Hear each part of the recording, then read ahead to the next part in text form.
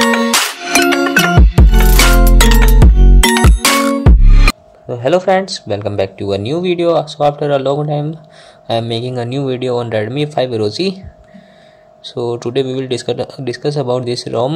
Let's check the specification of this ROM. What is the name of this ROM and how is the performance of this ROM? Is this ROM good for daily usage or not? So if I talk about this ROM, you will get the Android version 12 in this ROM. As you can see, let's check it. As you can see, this is the Android version 12. Okay, let me get the Android 12. As you can see, it's the perfectly fine, and today we will check if this ROM is good for daily purpose or not, or you should install this ROM or not. What are the alternatives of this ROM? Is any update available of this ROM or not? So if I talk about the settings first, as you can see, there are a few of the settings available in this ROM. This is the Pixel Experience ROM, PixelOS. As you can see, I forgot to show you PixelOS Rosy, as you can see, 12.1 version, and here are the some of the applications you will get in this ROM. So as you can see, first let me talk about the Antutu benchmark. We will directly go to the Antutu benchmark and then we will review this ROM, if this ROM good for daily use or not. And here is the score, 87,344. Here the GPU performance. GPU performance is very low, and overall performance we will check it out later. And let's talk about the 3D mark test also. As you can see, this is taking a lot of time to opening the applications. My result slingshot. Here is the slingshot extreme 1. Only the two process is working, only the two testers are working only. Here is the slingshot, 83%, there is 20%. Okay, let's check about camera. How is the camera performance? Is the camera working or not? Flash is working or not? All the things like physical buttons, location, everything is working perfectly fine in this ROM. Let me show you the camera also. Okay, the flash, as you can see, it works perfectly fine. Let's check the front flash also, if it works or not. As you can see, front flash is also working perfectly fine in this ROM, no problem.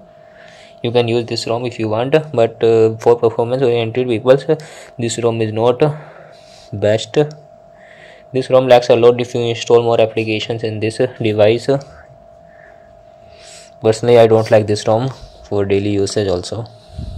Let's check the fingerprint speed is good enough, so don't worry. And face unlock speed is also good, but the ROM is a little bit laggy when your device is overheat, when your device get overheated and some of the applications are running in the background. So there is some of the memory problem, RAM management is poor of this ROM. And if I talk about the update of this ROM, there is one update available, and this is not working. This Geekbench is not working in this ROM. Here is the system. Let's get to the system and let's check the gestures. Here are some of the gestures, if you can use it. Features are good in this ROM, you can try it, but for normal usage, like if you are a normal user, like you only play some of the games, little bit games, then also it is not good for normal users also. And here is the update available. As you can see, you can get the daily updates here, not daily update, monthly update, weekly updates. When the new update is available, monthly update is the 1st September update. So new update is available. You can directly install this update from here also. It works perfectly fine, and downloading speed is also good in this ROM. Geo is working perfectly fine. There is no volt problem. You can easily use the Geo SIM with volt also. So as you can see, this is the ROM is very good for features also, but I recommend using new update with some of the few bugs may be fixed.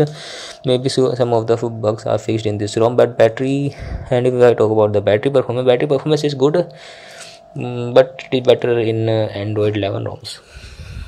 So if you like the video, press the like button and subscribe my channel for daily updates.